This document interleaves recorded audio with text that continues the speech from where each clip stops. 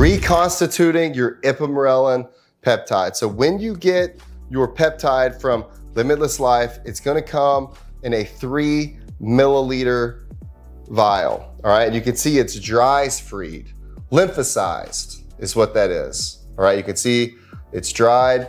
This is what it's gonna look like. Next, you're gonna need your bacterial static water. You're gonna be using that to combine this, all right? You're gonna need a 3 milliliter syringe. We're gonna use this for this reconstitution process.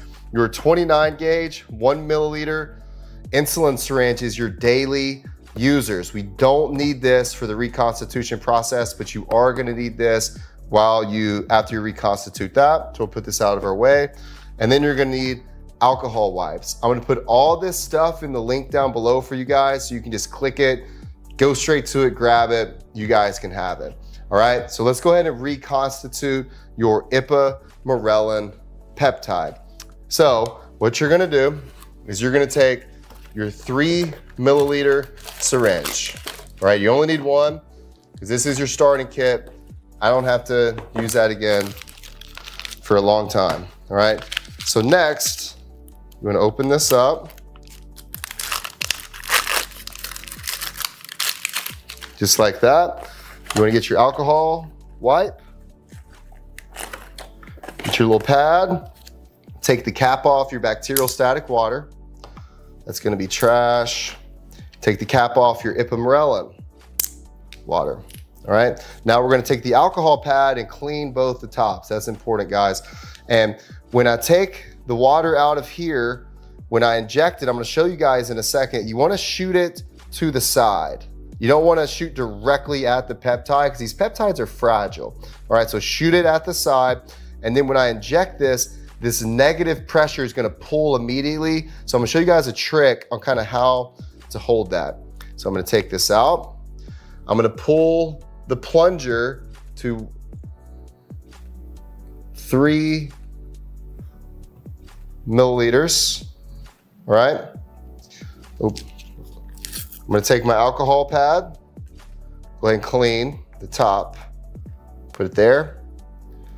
I'm gonna go ahead and put the syringe in, poke, lift up, push the air in. You gotta balance that pressure out, and then pull back.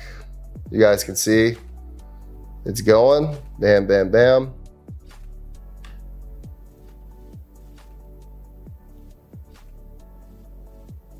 Three milliliters, bam.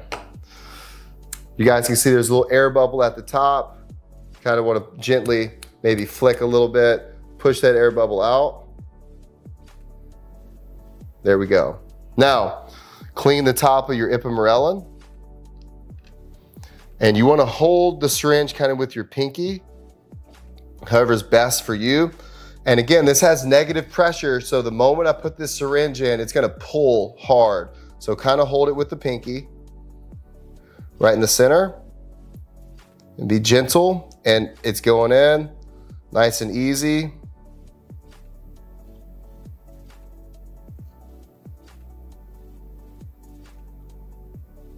Oh, I think I might have missed.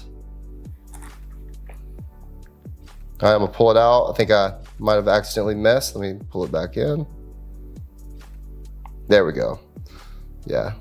Now I'm in the center. Push it off to the side. Trying to be as gentle as possible.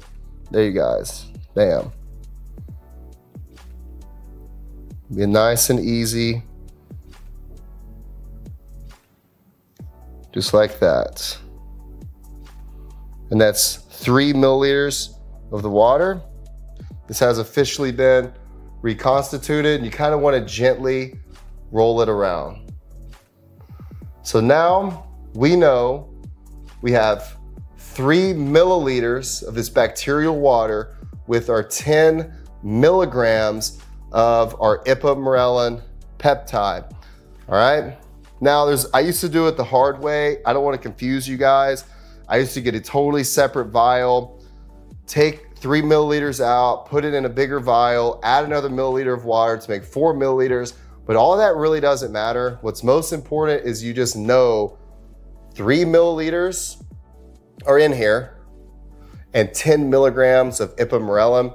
And then once you guys do this, you want to put it in your refrigerator. You want to keep it cold. You want to keep it out of the UVs, okay? You want to keep it out of the sun, keep it cold, gently roll it around, let it kind of just sit for a minute.